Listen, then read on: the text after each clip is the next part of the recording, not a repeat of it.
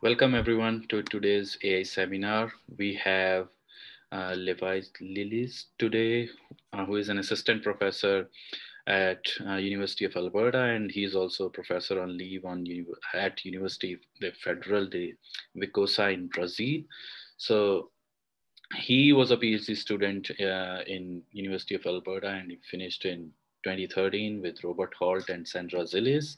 And he currently is a CIFR AI chair and has many accolades to his name. So with this introduction, I'll invite Levi to start his presentation. Thank you. Thank you, Niraj.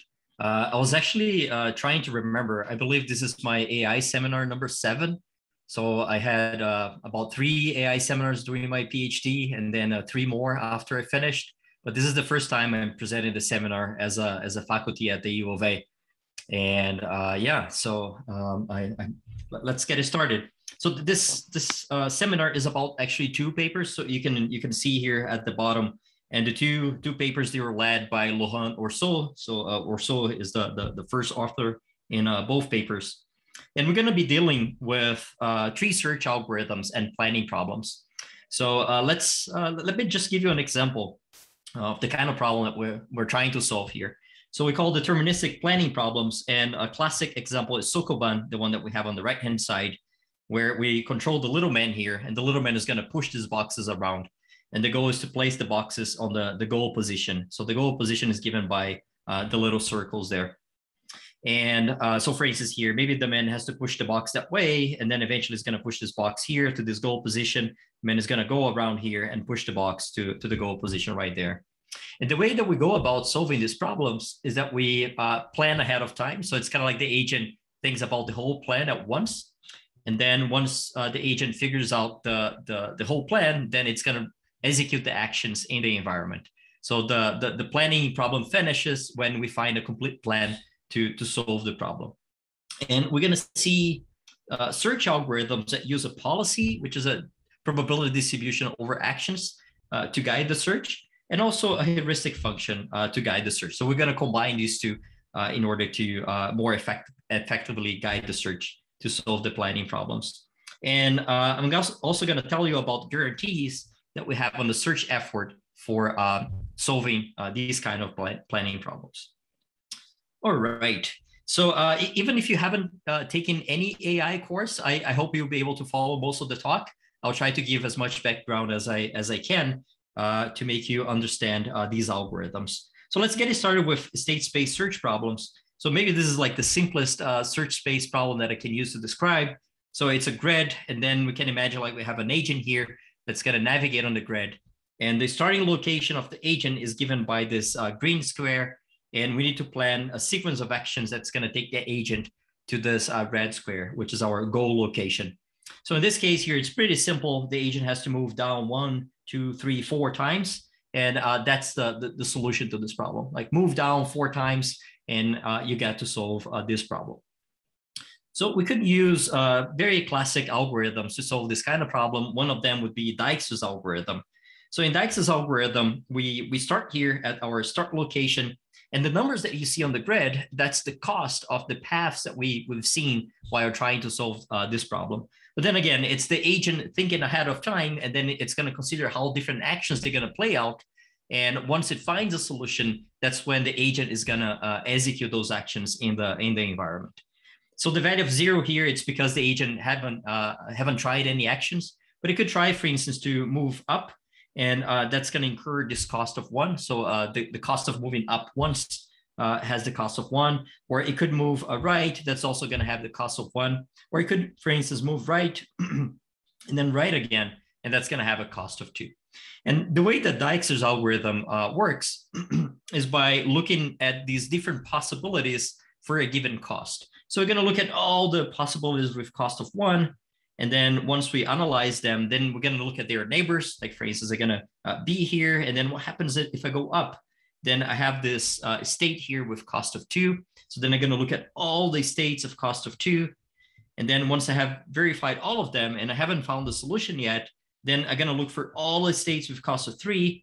And then eventually I'm going to look at the states with cost of 4. And that's when I'm going to find the solution. And the solution, of course, is just to find the straight path down. So I'm gonna go down 4 times, and then I find a solution to this problem. So this is what we call an uninformed search algorithm. And it is uninformed, as you can see here in this picture, like this gray cells, is that it's looking everywhere in all possible directions. So you start here at the start location, and then you go around in circles like this, looking, giving the same focus on all possible directions. And for this problem, it feels like this is kind of silly because we know that the goal is down here, but we're still paying attention to the other directions. Like it could go to the left or it could go to the right, but I know that the goal is down there. So maybe I should try to focus my search in this downward direction so that hopefully I can find the solution to this problem more quickly. And that's exactly what we do with the A* search when we employ a heuristic function. So let's take a look at a little bit of notation here of how this is gonna work. So on the right-hand side here, we have the state S. The state S could be our starting location. So that's like the green cell that we have in our grid. And then as we apply a sequence of actions, then we might reach another cell in the grid, which is represented here by this state N. And in order to get to the state N, we have a cost, and we often call that the G value. So that's in our example is the number of actions that we applied in order to leave our starting location S and get to the state N. So that's what we use for Dijk's algorithm. So the G value, it's all these numbers that we saw up here on the grid. Like for instance, the G value of this node, it's 2 because we had to apply the action twice in order to get to that state. And what we're going to do is we're going to estimate the cost to go. How far am I from the goal? So that's what we call the heuristic function, which we're going to denote with H. So then we have this distance to go, and then we have this dashed line here showing that we're not sure. This is an estimated distance to go. And what A* is going to use, it's actually the sum of these two quantities. So I have my F value, and I'm going to add up my G value and my H value. And that's the estimated cost of a solution to my problem that's going through this node N. And then the way that we're going to do the search is very similar to how I described Dijkstra above. But then instead of looking at the G values, I'm going to be using the F values. So this H that we're adding to G, it's going to allow us to focus our search towards the direction of the goal. So let's take a look at our running example here in case of A*. So the numbers that we see now, those are not the G values anymore. No, these are now the F values. Like for instance, for the starting location, what is the G value there? So the G value, we haven't started moving yet. So we didn't pay any cost. So the G value is going to be 0. But then now we have the H value. What is the H value for that state? So here we're going to use a very simple heuristic. We're just going to look for a straight line to the goal and see an estimated cost to go. So here we would have to make 1, 2, 3, 4 hops. So the H value there is going to be 4. So if you add those up, then we have the F value being 4 for the starting location. And then we're going to do exactly how we did for Dijk's algorithm. We're going to look at the neighborhood of this starting location. So we can, for instance, we can move up, we can move left, we can move right, or we can move down. So then out of all these possibilities, we're going to cross this off because we've seen that state already. So out of all these possibilities, I have 4 as the most promising one because it has the lowest F value. So that's the one that I'm going to analyze next. So then I jump to that one and I'm going to look at its neighborhood. And then I have 6, 6 to the side and then 4. So then I'm going to analyze the cheapest one. So I'm going to go like this, always getting the cheapest one. And eventually I'm going to find the solution to my problem, which is, of course, just moving straight down. So what's happening here with the F value? So let's say that, for instance, we take the F value for this state here, right there. What is the G value there? The G value there is 1 because I was initially here and I had to make 1 hop, and then I had to pay this cost of 1. And what is the H value for that state? Well, now I'm closer to the goal. So then it's 1, 2, 3. So then the H value is going to be 3. If I add those up, then I have that the F value, oops, that's 3. And then the F value is going to be 4. And that's different from moving backwards from the starting location. Because in the starting location here, I still have the G value of 1 because I move 1 up. but I just made my agent to be further away from the goal. So now instead of making 4 hops, I have to make 5 hops to get to the goal. So that's why the F value is 6. So the heuristic, it's helping us guide our search towards the goal. So we're trying to go to the goal as quickly as possible by using this age function here that's helping us guide our search. So if you look at the 2 pictures, then for Dijkstra, we're moving like everywhere. But for A star, we're diving into direction of the goal here, and we're focusing our search towards the goal by using the age function. So this is what we normally do when we want to guide the search and provide information to find solutions to planning problems more quickly. We derive a heuristic function, and then we guide the search that way. So what we're going to discuss today is something different, which we're going to try to address some common problems that we have with using heuristic functions. So some of these common problems are related, for instance, to we have no clue how long the search is going to take. Like we have a problem, we need to solve that problem, and we design a heuristic function, and then we start running the search so that we get to visit different states in the state space, but we have no clue how long it's going to take. Even if we know the solution path, we still don't know how long it's going to take. And for instance, if we try to learn a heuristic function, then what should be our loss function in order to minimize the search effort?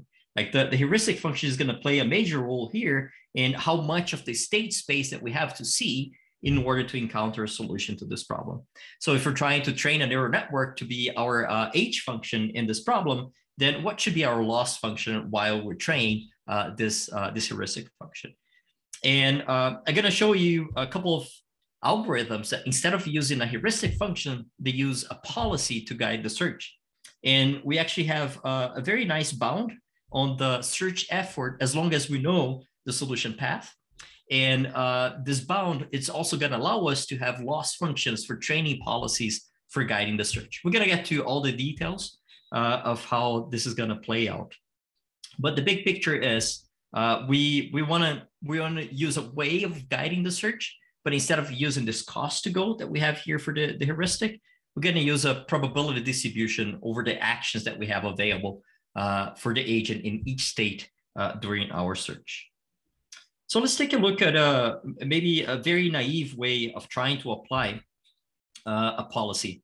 So this is how we could use a policy-guided search. So the numbers that you see here on the edges, they represent the policy. So this is saying we are at the starting location S, and then the policy is just unsure. It's putting 50% probability moving to the left and 50% probability moving to the right. And then whenever we get here, it's 1% probability, and here the policy is unsure as well. So one way that we could use this information, how can we use this probability distribution over the actions that we have available for each one of the states that we have in this tree in order to guide the search?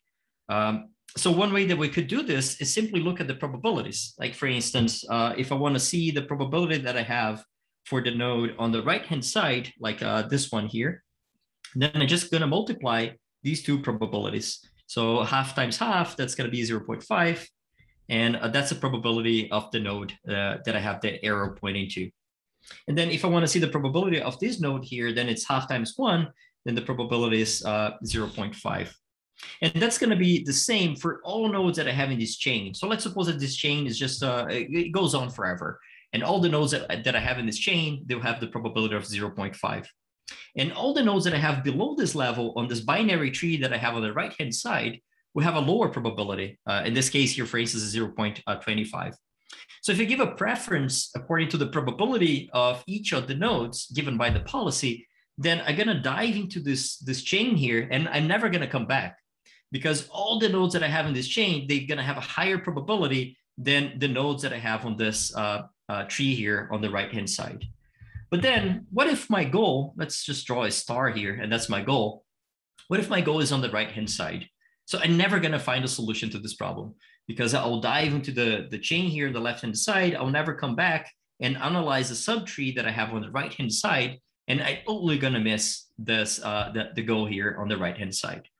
So the problem here is that basically we're trusting too much the policy. We're saying every node that has a higher probability, I'm going to look at that node first before looking at other nodes with lower probability.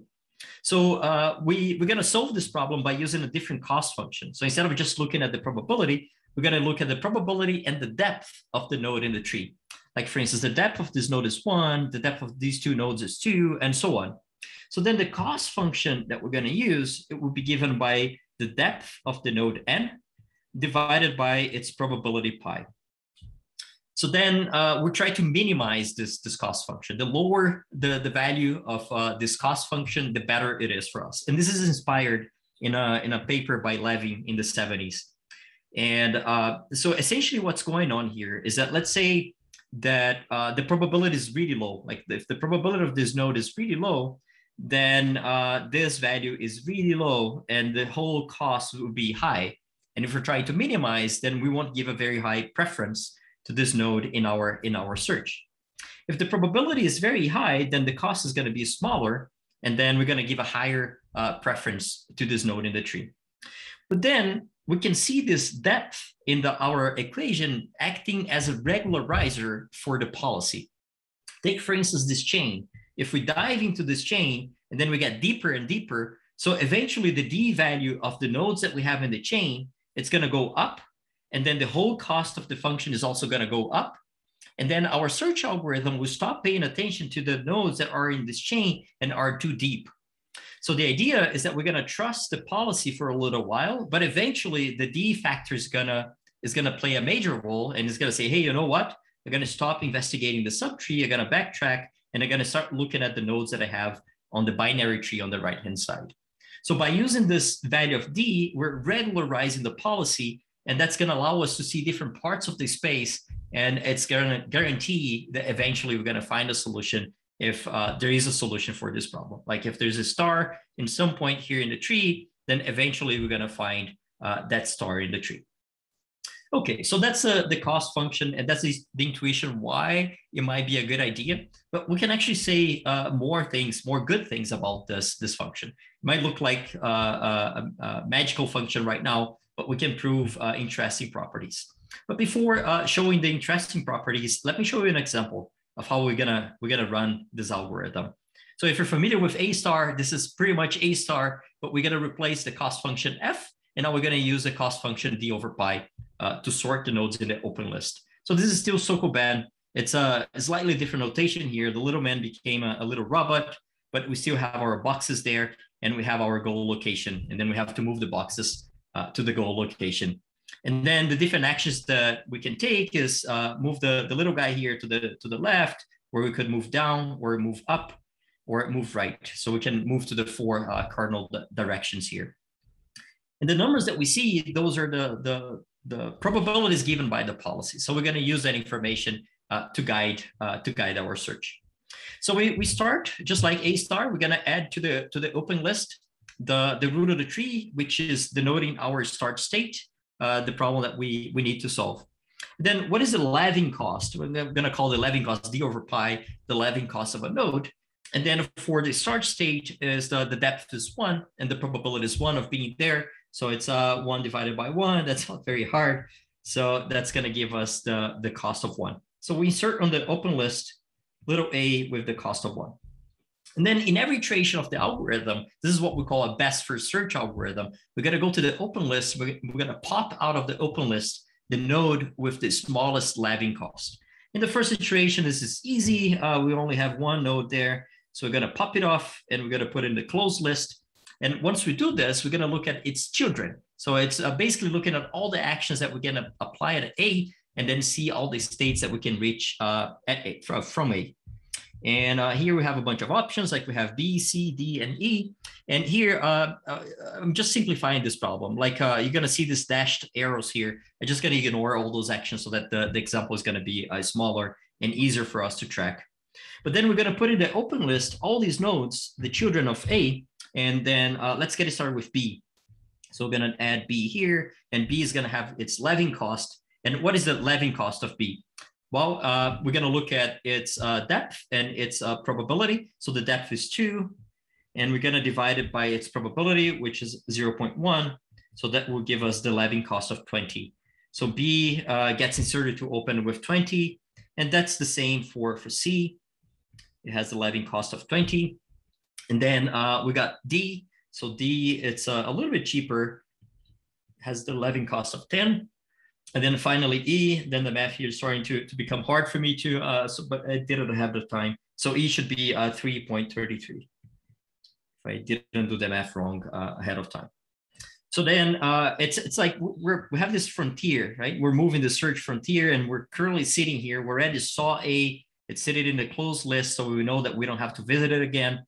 But then we have the search frontier, and now we got to decide which way that we're going to go next. And so we make this decision based on the Levin cost. And the Levin cost of E is the cheapest one. So that's the one that we're going to expand next. We pop it out of the open list. We move it to the closed list. And then we look at the E's children. So again, here I'm going to ignore some of the children. I'm just going to look at this child here, which is G. And then we need to compute the Levin cost of G. What is the Levin cost of G? So the depth there is 3. But the probability is given by 0.6. I'm just going to multiply the probability that I have along that path times 0.4. I also did this ahead of time. This should be 12.5. So then here we have the cost of 12.5, and that's the Levin cost of the node G. So here, maybe you can pause for a second and take a look at what's going on. Like we can look at the probability distribution, and we see that the probability that the policy assigned to B and C, it's rather low. And that's going to reflect in the Levin cost of those two nodes. So that's why we give a higher preference to E, because it has a higher probability. So we're going to investigate the subtree here more than we're going to investigate the subtree on the left-hand side, because we have a higher probability there. But then now we got to see G, and G has a slightly higher Levin cost, 12.5, compared to D. So now we're going to actually go back and we're going to investigate D. So you can see that the policy here, it's acting kind of like the heuristic function for A star, and it's telling us where we should go with our search. So then the next node that we're going to do here, it's D. So we're going to pop D out of the open list. We're going to move it to the closed list, and then we get to see its children. And I'm going to ignore a bunch of them just to make it simpler, but we get to see F. And what is the Levin cost of F? Well, it's depth 3 divided by its probability, which is 0.2 times 0.7. And I also did this ahead of time, and it's 21.42. All right. So we continue here, and the next one to be expanded and to be analyzed by the search algorithm is G. And as soon as we do G, then we get to see a solution. I forgot to mention, but these green nodes here that represent the solution, you can actually see the boxes. They're sitting at their goal location. So as soon as we expand G, we get to see a solution, and the solution is given by this path that we have in the tree. So then we're done. We have solved the problem, and we know exactly which actions that we should take in order to solve this problem.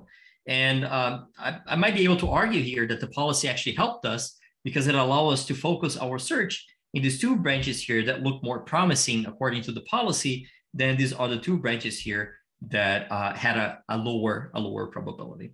So that's Levin tree search, the algorithm that's best for search algorithm that uses D over pi as its cost function. And that's how we go about solving problems with Levin tree search.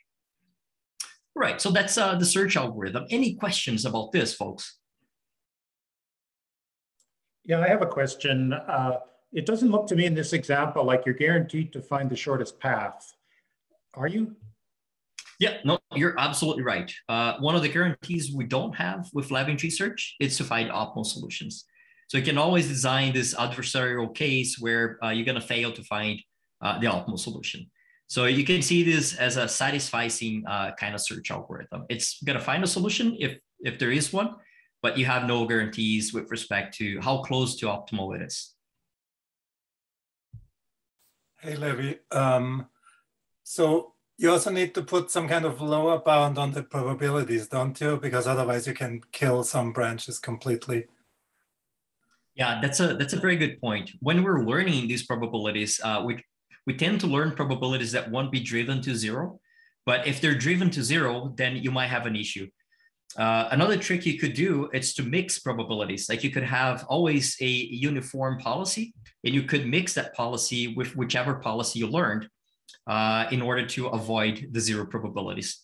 I have a few results that we could discuss related to this, but maybe we should take it offline. Like there are some interesting observations related to this on how you learn the policy and how you need to use this kind of band-aid kind of solution for mixing the uniform probability with the probabilities that you learn. I have a few questions here in the chat too. So Charfi is asking if A's depth is 1. That's correct. So the depth here is going to be 1 for our node A.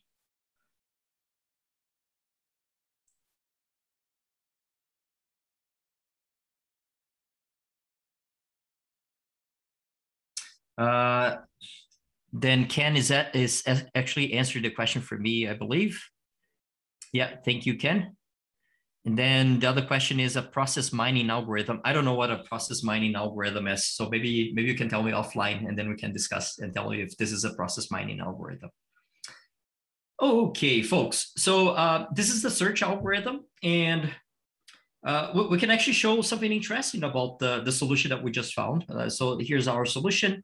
And once we find the solution, we can actually derive a bound on the search effort. And I'll first show you the bound, and then I'll tell you why this can be interesting. So here's our solution path that we start at the root of the tree and we go all the way to the solution.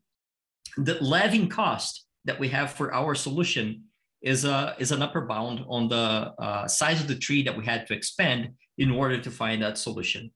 So if we get the depth, and the depth is 4, and we divide by the probability of reaching that node, that's going to give us roughly 19.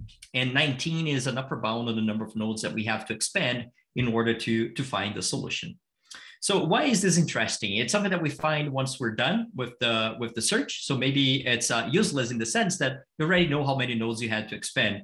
But the interesting thing about this is that we can use this as a loss function to learn the policy. And it's cool because we're only looking at the single path.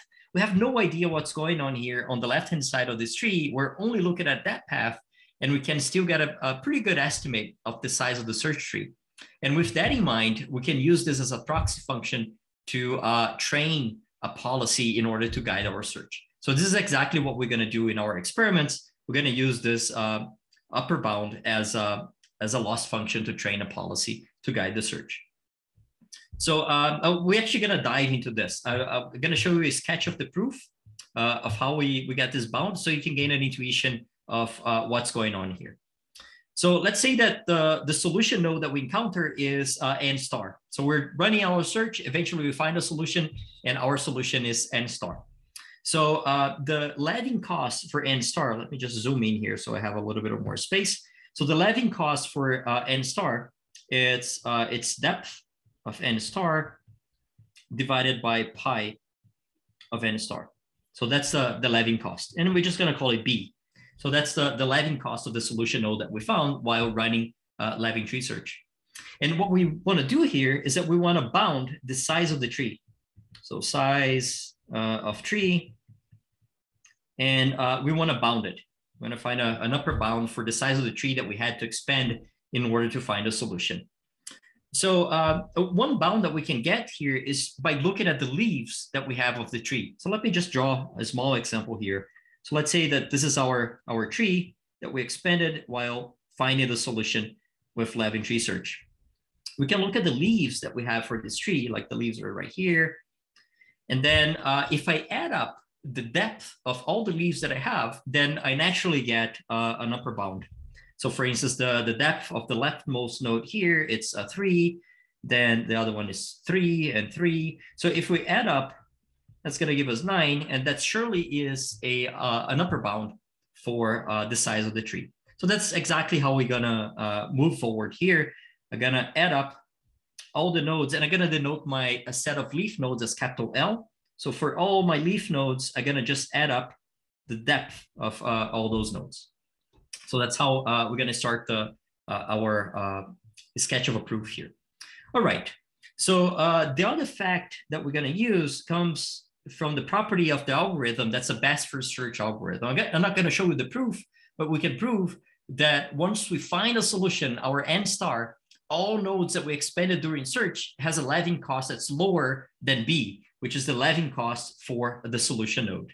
So let me write that down. So for all nodes, and that's also going to include the leaf nodes that we're dealing with here. So for all leaves, for all n in my set of leaf nodes, I'll have the following property. I know that their d of n over pi of n is less or equal to the value of b, which is the Levin cost of the solution node. So then I can rewrite this. So I know that my d of n is less or equal to pi of n times b. And then once I get this inequality, I can go back and replace this value here on the right-hand side of the inequality with this value right there of d. And then I'm gonna get the following. I'm just gonna write a size. So I wanna bound the size of the tree, and that's less or equal to the sum of all leaf nodes of their probabilities times the Levin cost. Okay, so here's another property that we need to use in this proof. As long as we're using a valid probability distribution, like for every node in the tree, then we look at the possible children, and then those are going to give me a valid probability distribution adding up to 1. Then I can say the following. I'm not going to show you the proof, but we can actually show this. This is often called a trunk of the tree. Like if we make a cut, this is the tree that we expanded, like this triangle is representing the tree.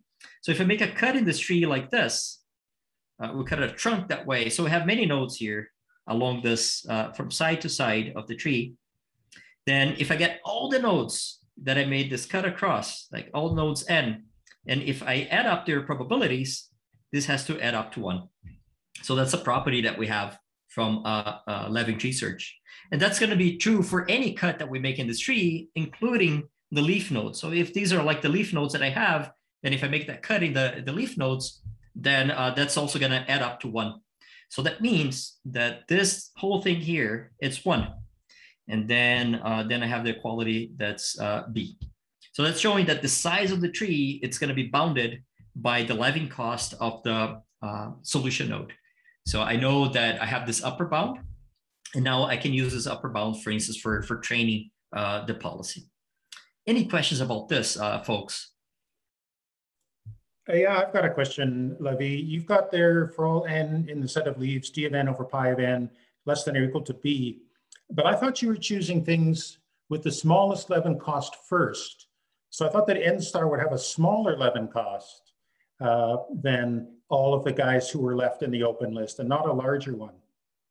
Oh, okay. That's a good point, Rob. So the guys who are left in the open list, they will indeed have a higher Levin cost. But what I mean by leaf here, this set L, it's the set of leaves that I have in the tree. Like you can imagine like the brute force tree, and then Levin tree search is gonna expand a subtree of that tree.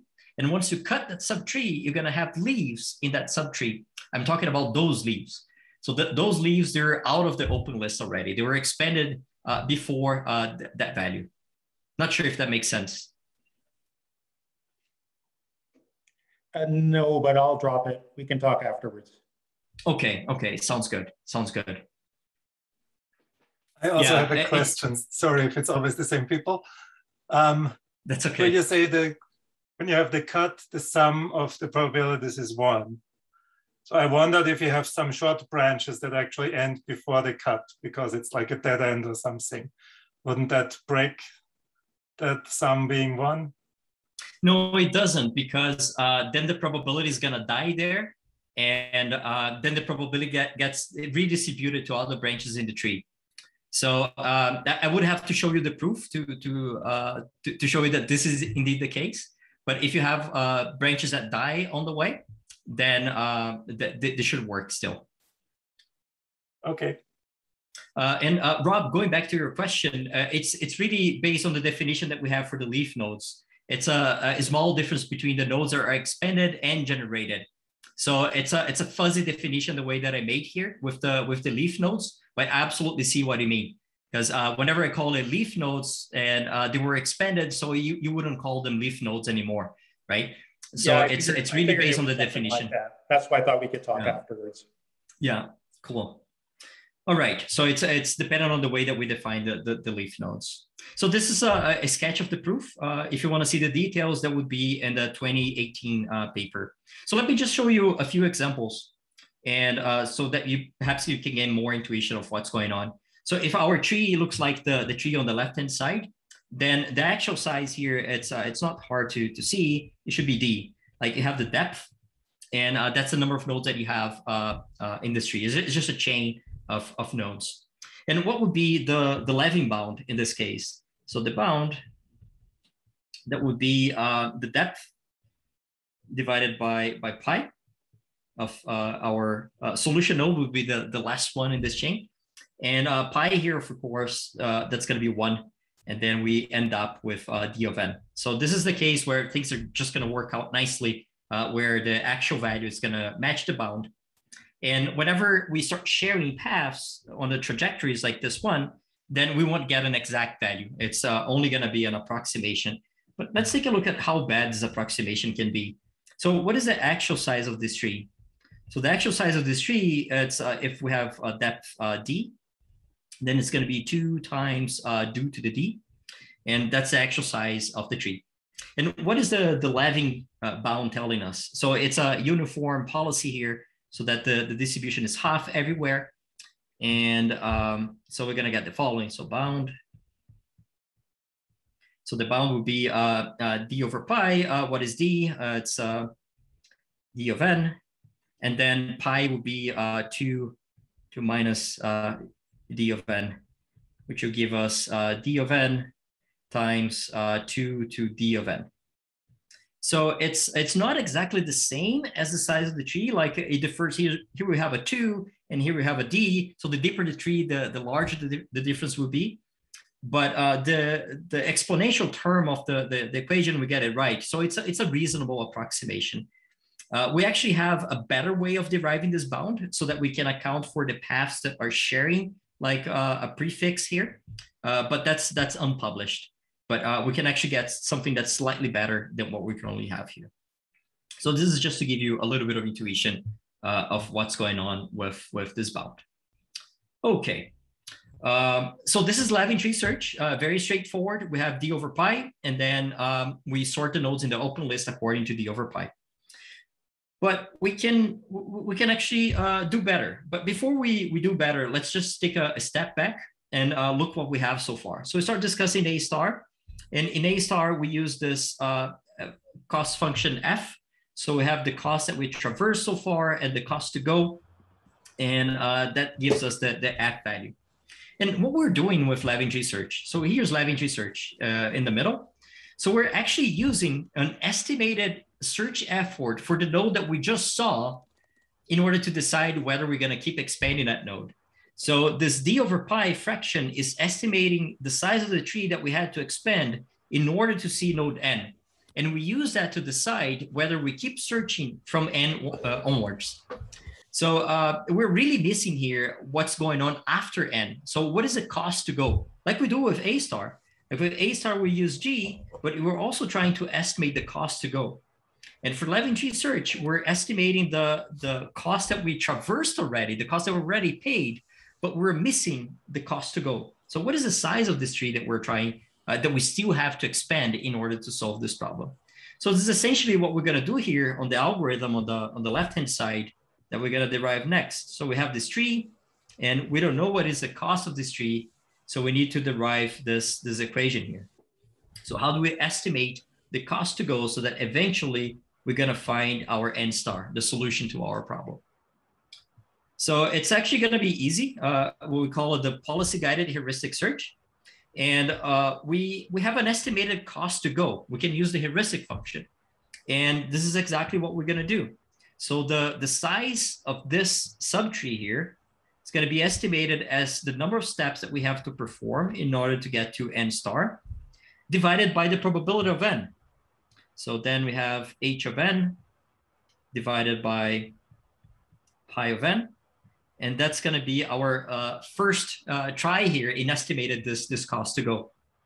And similarly to A star, we're going to add them up so that we have a total estimate of the cost of the search of a solution that goes through this node n. So then we have d of n plus h of n divided by pi of n. And that's the algorithm that we call PHS. So we're using both a policy and a heuristic. So we're trying to estimate the total effort of the search that we have to perform in order to find a solution that's going to go through this node n. We also have interesting properties about this. So I'm not going to derive this bound, but I want to give you a little bit of intuition of what's going on here. So as soon as you start using a heuristic, then now we have to account for how accurate the heuristic is. This is what this factor here is telling us. I won't show you exactly what it means, but it's based on the heuristic. And you can probably see here already on the left-hand side, this is our Levin bound. So the Levin bound doesn't change. So that's still playing a role there on the number of nodes that we need to expand to find a solution using PHS. And then the term that we have in the middle, it's a bad term. This is whenever the heuristic is inaccurate, then the heuristic could lead us to parts of the space that's just going to take us longer to find a solution. So this is a number that could be greater than 1. Could also be 1, but could be greater than 1. And the term that we have on the right-hand side, that's a good term. And that's a term that could be less than 1. So if the heuristic is good, is guiding us towards the goal, then this is telling us, hey, you have to expand fewer nodes. If the heuristic is not good, then this is going to be greater than 1, and it's going to increase the bound. But then here's something cool about this. We have a property that's called PHS admissible. And if we show that the heuristic is PHS admissible, this is just going to go away. The bad term would disappear because the whole thing here is going to be 1. And then we have only the term that's helping us. So if we can show that the heuristic has this property of being PHS admissible, then it's only going to help. So it's never going to hurt. It's always going to help. But what is PHS admissible? I won't get into the details, but here's something cool.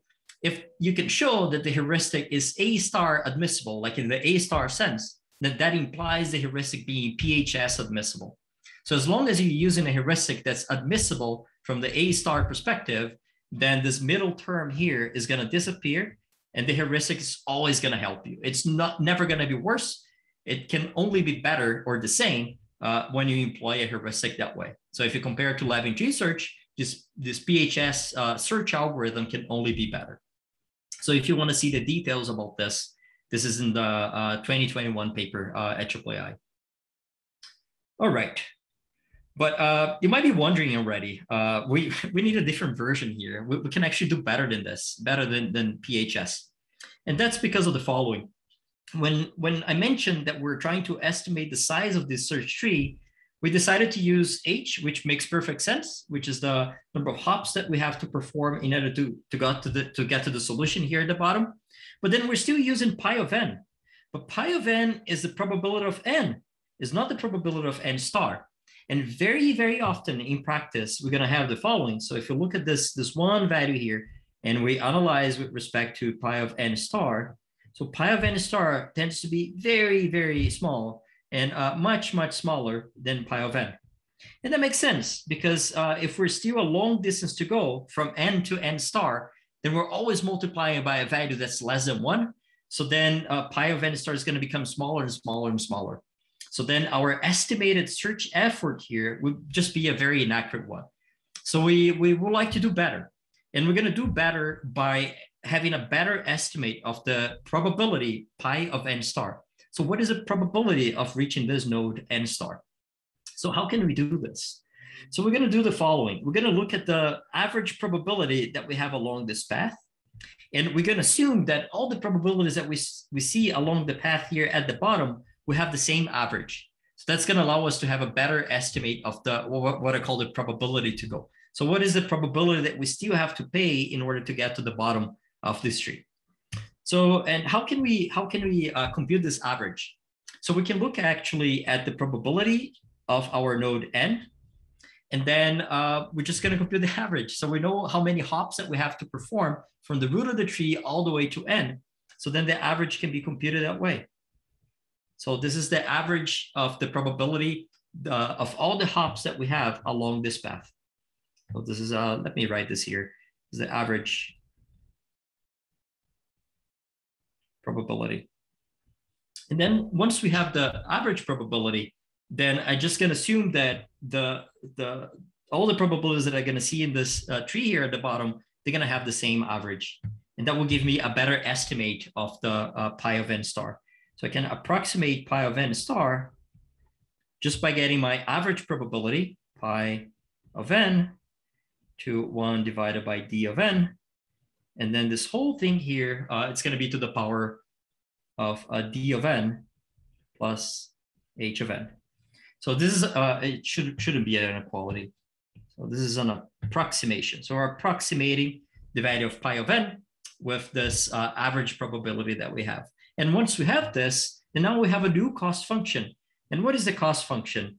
Is our estimated depth for the solution, d of n plus h of n, divided by our estimated value for pi of n star. So just gonna simplify that.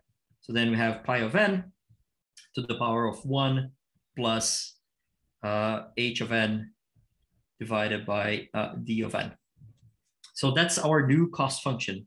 And this is what we call PHS star. We call it PHS star because it's kind of like A star, right? You're trying to estimate how much you have to go. And in this case, we're estimating really the size of the tree by having a better estimated probability that we still have to go. So this is the cost function. And again, I can just go back to Levin tree search. And the cost function that we're going to use in order to expand the nodes, it's based on this cost function. So this is PHS star.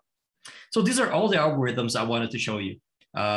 So we have Levin tree search, we have PHS, and PHS star are the last two. They are the two algorithms that use both a policy and the heuristic function. Any questions, folks, up to now? As usual, I've got one here. You said that any heuristic that was A star admissible was also PHS admissible.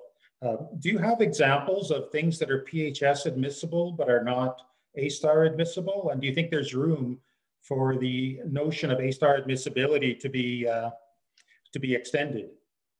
That's a good question, Rob. I don't have any examples from the top of my head. I would have to put the two equations side by side and then try to make up a very small example showing PHS admissibility, but not A star admissibility. But that's a good exercise for me later. Oh, I see. I have questions here in the chat as well. So Nathan is asking about consistency. So yeah, that was in terms of PHS start or PHS. You said it could use any admissible heuristic, but what about an inconsistent one? Yeah, it should be fine. As long as it's admissible, you should be okay. Do you still need to re-expand nodes like you would in A star? Yeah, so here we don't worry too much about re-expansions because we're not dealing with bounds on the solution quality, or we have no guarantees of the solution quality. So we simply ignore the re-expansions. Okay. And it's still, the bounds should still work nicely. Yeah. I still have a few questions in the chat, but there's one algorithm that I wanted to explain and then maybe just show one empirical result. And then I can move on to the questions because I only have 9 minutes. So let me try to just explain this one algorithm here that we use for learning the policies and the heuristics in our experiments. So this is the bootstrap system. So this is a paper by Shahab, Zandra, and Rob back in 2010. It's been 11 years already. So it's a very elegant paper and algorithm that I've been using quite often to learn policies and heuristics. So let me just give you a general idea of how the algorithm works. So we have the search algorithm, and we want to learn, let's say, a policy and a heuristic for that search algorithm. So here's our search. Let's just call it PHS star. Let's do for PHS star. And then I have a set of tasks. Like I have all the tasks here and my training tasks. And I also have a budget. So this budget here, it's how many nodes I can expand while trying to solve one of these tasks with my current policy and heuristic function, which in this case is encoded by a neural network. So initially, I just randomly initialize the weights of the neural network, and my search algorithm is going to interact with the neural network. and query the policy and the heuristic values while using at most X nodes to be expanded while trying to solve these instances. So then I'm gonna go instance by instance. Like let's say I pick this one, I give it to the search algorithm. The search algorithm is gonna try to solve it with that budget and the randomly initialized neural network. If we're lucky, then it's gonna solve that instance and then it becomes training data. So then we move on to the next one, and maybe this one is a little bit harder, so we can't solve it. It goes back to the set of training tasks, and then we go through each one of them. So a bunch of them, they're going to be solved because they're very easy, and others we try to solve them and we can't solve. Once we finish going through all those instances on the left-hand side, then now we have new instances, training data on the right-hand side. So now we can pick up all these training instances and we can give it to the neural network and we can adjust the weights of the neural network so that now we have a better policy and a better heuristic function based on the training data. So then now we go back to our set of training tasks and we try to solve them again. But now we have a better policy and a better heuristic, so hopefully we're able to solve them. But sometimes we're unlucky and maybe we try them all and we're unable to solve any of the instances, despite the fact that we have a better policy and a better heuristic function.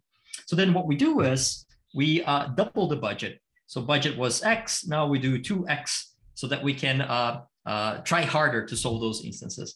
And then eventually what will happen, we keep doing this procedure, eventually we're gonna just move all these training instances here to the right-hand side, and then they become training data. Once they become training data, I can give all of them to the neural network. I adjust the weights of the neural network based on the training data, and hopefully by the time we finish, we have a very strong policy and heuristic function to guide our search. So that's a bootstrap system that we use in our experiments. Any questions about the bootstrap system? So Rob is here, he could answer the questions for me. Okay, maybe no questions about the bootstrap. Okay, let's move on to the empirical setting. We tried different algorithms. So we tried, for instance, a PUCT. It's a major baseline here because it's also a search algorithm that uses both a policy and a heuristic function. It was famously used in AlphaZero, and now we're using here in the single agent setting. We tried Levin Search that only uses a policy, PHS and PHS star that using a policy and a heuristic function. Weighted A star and greedy best first search, those are two algorithms that do use heuristic function only. We also tried A star. I should have written A star here as well. And we tried this on Sokoban, a puzzle from the game The Witness, and the 5x5 sliding tile puzzle. So the learning scheme, we use a neural network for all the algorithms. Whenever we're learning a policy and a heuristic, we have two heads in our neural network. And for all domains, all three domains, we have 50,000 training instances. And the training was capped by 7 days of computation, no GPUs. If we had GPUs, we could probably do this faster, but only use CPUs. And for the loss function, when we're learning a policy for Levin Search, PHS, PHS star, we actually use the bound. So we use the Levin bound to train the neural network. So whenever we adjust the weights of the neural network, we're trying to minimize the search effort. And I find this really cool because it's a good proxy of how many nodes you have to expand. And then you try to minimize the number of nodes you have to expand while training your policy. For PUCT, we use cross entropy, which is the loss function that people normally use. And for A star, greedy best first search, weighted A star, we use mean squared error. Okay, let me show you the training results, and then I can go back to the questions. So in this plot, we want to get to the bottom as quickly as possible because the y-axis is the number of unsolved problems. So the more problems you solve, the quicker you go to the bottom. And then on the x-axis, we have running time in seconds. And this is for Sokoban, this very first plot. And then we can see here, P, it's for PHS star. It gets very quickly here to the bottom. Weighted A star, it's actually doing all right here as well. So weighted A star, it's an algorithm we know that works well for this problem. Other folks have used a weighted A star for Sokoban, and it works quite well. Levin Search, it takes a little while, but eventually it catches up and it learns a good policy here at the end. So that's Sokoban. Maybe more interesting than Sokoban, it's this sliding tile puzzle. So this is somewhat surprising. Some folks in the audience, they might find this fairly surprising. So weighted A star is the big champion here. It very quickly solves all the instances. And that's the algorithm that everybody uses to solve this problem. Like weighted IDA star, weighted A star, they all work about the same. And it works very well for this problem domain. PHS star eventually catches up and also solves all the problems. So he learns a very good policy and a good heuristic function. But all the other algorithms, they struggle so much to learn anything helpful for this sliding tile puzzle. So I conjecture that the issue here is that it's easier to learn a heuristic function, but it has to be in a very specific way, because you need a weight in order to effectively learn something helpful for this domain. And this is going to make a very good contrast with our last domain, which is the witness puzzle. So for this puzzle, all the algorithms that learn a policy, they tend to do really well. And so we see a bunch of lines here on the left-hand side, and those are Levin tree search, PHS star, PHS with a heuristic function without the probability to go. So they very quickly learn a very strong policy, and they're able to solve all instances that we have. Even PUCT, that struggles so much in the other domains, is doing fairly well here. And that's very likely that's due to the policy that PUCT learns. So if you played this game, it's the puzzle that we used is the puzzle that we have to split bullets of different colors. And it's fairly easy to learn a policy here. Like the local decisions, should I go left or right? It's very easy to learn, but it's hard to learn the distance to go.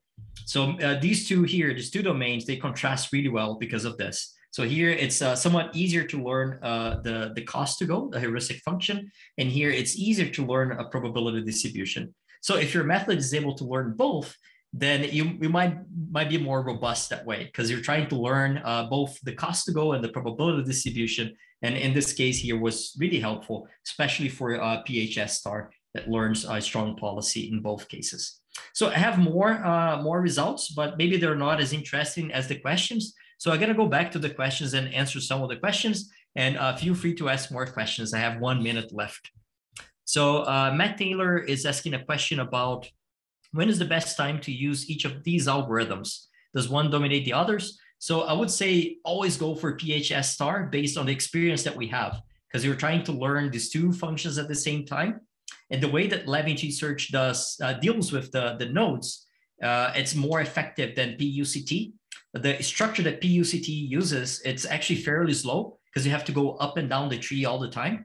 So using a priority queue actually makes things really efficient. So I would always go with PHS star based on the results that we've seen so far. Charfi is asking for N star. Why do we take the power D plus H of N? So that's probably referring to this equation here. Let me go back. This one right here. So this we take this power because we're multiplying this probability. Remember, this is the average probability for the first part of the tree. So if we multiply this D plus H times, we're approximating the probability of doing D plus H steps along this tree. So that's why we have the exponent here to be D plus H. Nathan, I believe I answered your question about consistency. I think I did. Thanks, Rob. You're absolutely right. This is the geometric average of the probabilities. So geometric. Geometric. Thank you. Folks, any more questions?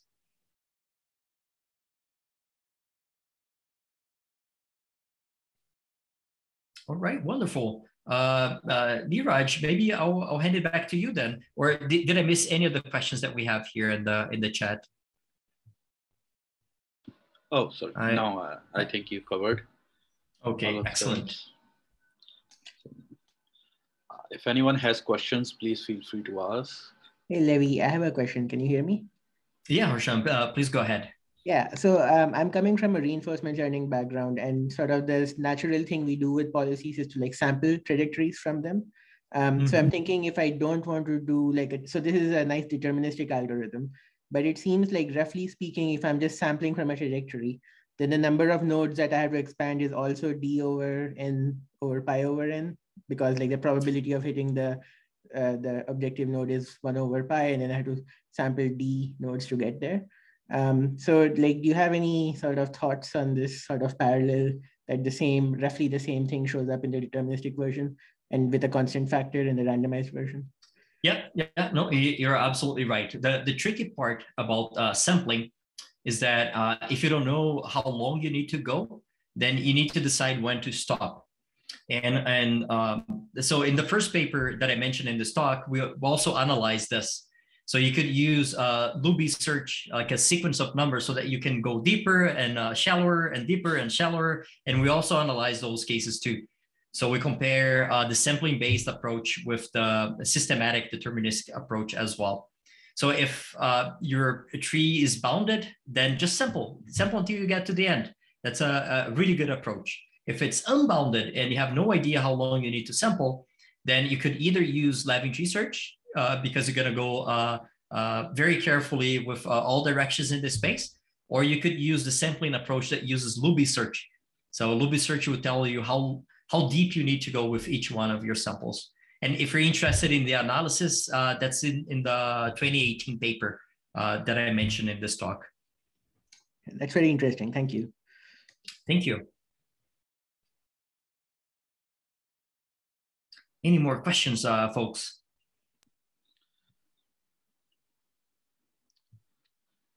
Okay, right. So thank you everyone for coming to today's presentation. Levi, thank you so much for giving this wonderful presentation today. If you have still questions or you want to communicate with Levi, feel free to get in touch with on email with him. I'm sure he would love to listen to the queries and get connected. And we will see you next week for, yeah. So Levi, thank you for that. He has put his email ID in the chat box. So please feel free to copy that and use it if you want to connect with him. That's wonderful. Thank you, Levi, for today's presentation. We'll see you next week. Thank you. Yeah, thanks everybody. Thanks for showing up, and thanks for the wonderful questions. Everybody, wish everybody a wonderful weekend. Yeah, thanks. Bye.